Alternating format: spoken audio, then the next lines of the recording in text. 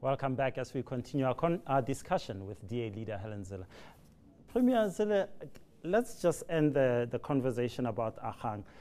Don't you think this race issue that you've referred to, the need to have a credible black leader in the DA selling the message, is leading to a lot of mistakes on your part, on the DA's part? I'm reminded hereby of the welcoming of Buyelekhaya Dalindyebo, the Abatembu King, into the DA. Now, that was someone who was totally discredited, and yet, again, you welcomed him because people view you as being desperate to have these black faces in the DA.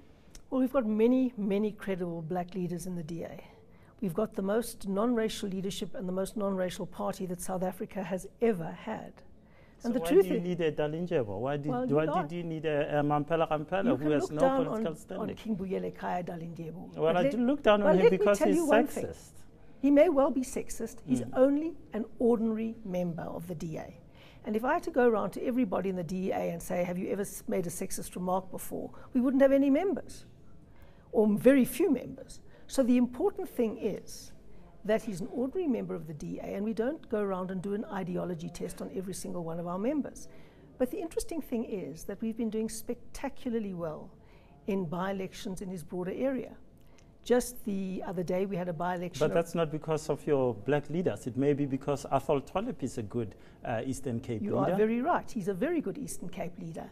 And Viliswa Mvenya, whose constituency that is absolutely excellent. So but why isn't it you're not pushing policy, you're pushing these discredited characters, people who turn around and say, oh, you know, these people are forcing me into an agreement which they could have, Mampela Rampela could have, gone ahead and just implemented what she needed to implement. Justice, we have a full policy conference last year. I don't think it even made television.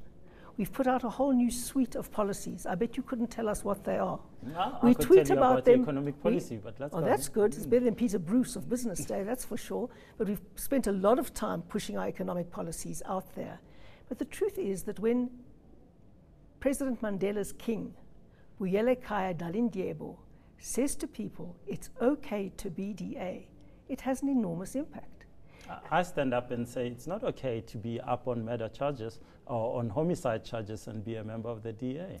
But don't you believe in innocent until proven guilty? He has been proven guilty. He's just on appeal. He's on appeal, but that's critical. I mean, you know how many cases we win on appeal because acting judges who are looking for a permanent appointment hear the case at first.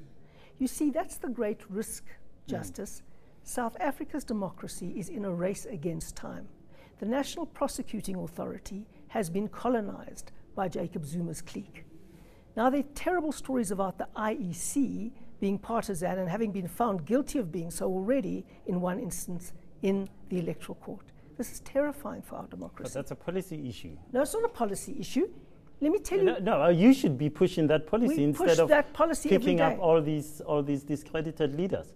We push that policy every day. That's why we're taking Jacob Zuma to the court for the 5th time, or the National Prosecuting Authority to court for the 5th time, to get reasons why the charges against Jacob Zuma were withdrawn. But the only reason and the only way, Justice, and it's really important for me to say this clearly, the only way we can win the race against time for our democracy is to change government through the ballot box. And there are a whole suite of strategies that come into that. And one day in 10 years' time, if we succeed, you and many other people will look back and be very grateful that we made it easier for people to cross the bridge to come to the DA. But I mean, your attempts so far have blown up again, not failing to audit Mampela Rampela and the way that she takes her decisions. What must I audit? Well, you could have sat down with her and said, exactly, are you going to bring your people along? This is going to be hard. There's going to be criticism. People are going to make fun of us, going to laugh at us. And they did. But if she were a person of metal and had stayed the course, then you wouldn't be in the troubles that you face now, defending yourself about this merger. I know how to run the DA. Well, we run it together, and I went to the federal executive, and we discussed it there in depth. When she says I'm going to consult my structures, I have to accept her word for it. She was the one who insisted that we went public the very next day. Didn't suit me.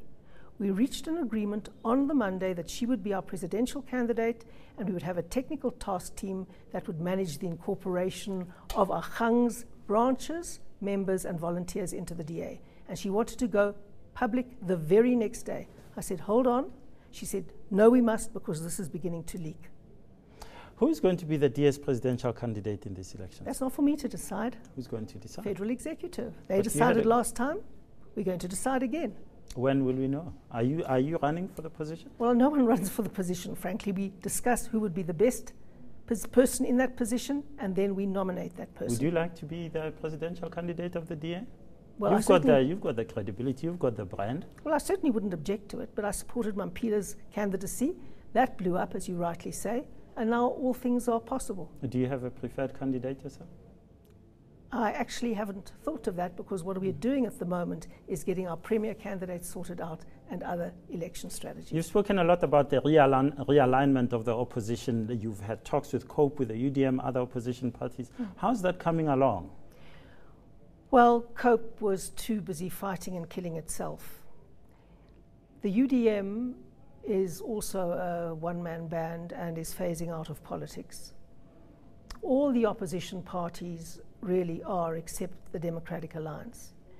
And so it makes sense for people who share the values and vision of this party to join us. A lot of people say Julius Malema is coming on strongly. Have you? Yes, he is, and he's going to grow strongly, but the jury is out as to whether he will manage the transition from being a loud and forceful voice to running a party with internal structures, systems, processes.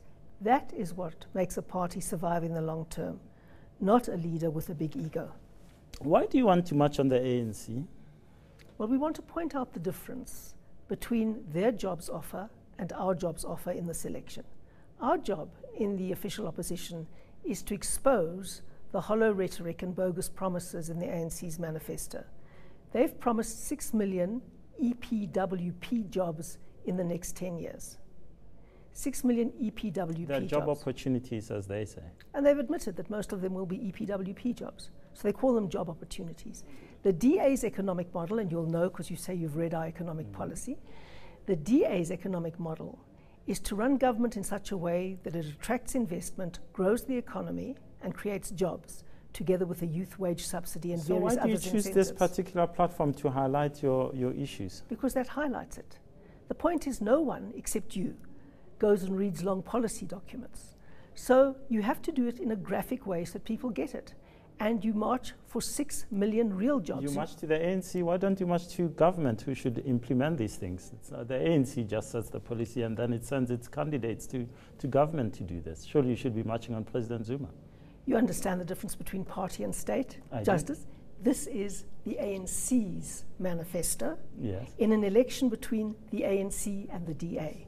We're contrasting party manifestos. It won the last election. It's got people in there in government who are implementing its policies as we speak. Or not implementing the policies, as the case may be. Sure. But one of the biggest failures of the ANC is that they don't understand the difference between the party and the state. We do. And you're blurring the two yourself. No, not at all. This is an ANC manifesto and an ANC policy promise. But the ANC can blow hot air right now when it gets into government, fail to implement. So really, the implementers are President Zuma and his cabinet, and that's why you should be marching to them. But why are you? We're talking about election manifestos here.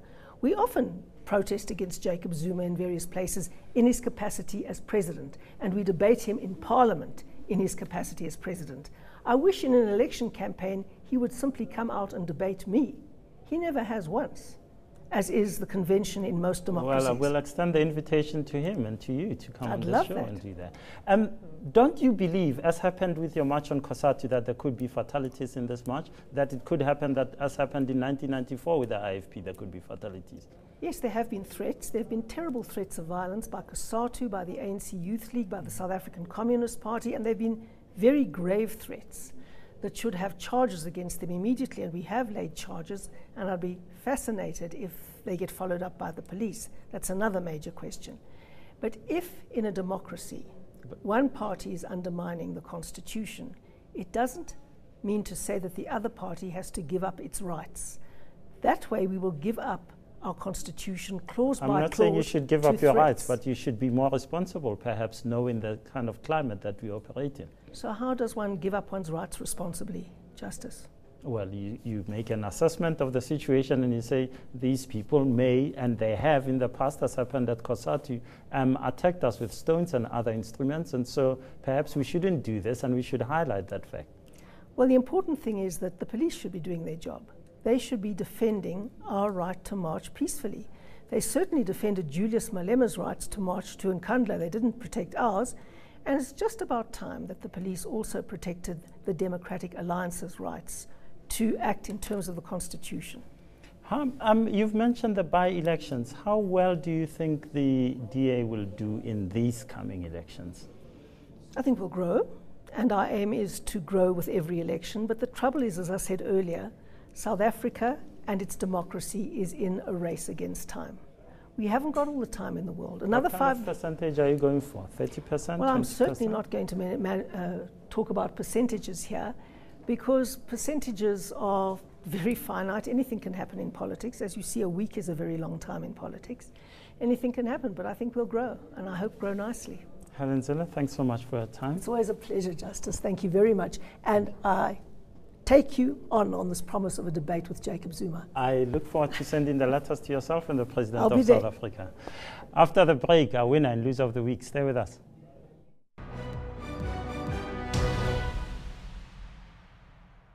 News that moves. eNCA.com.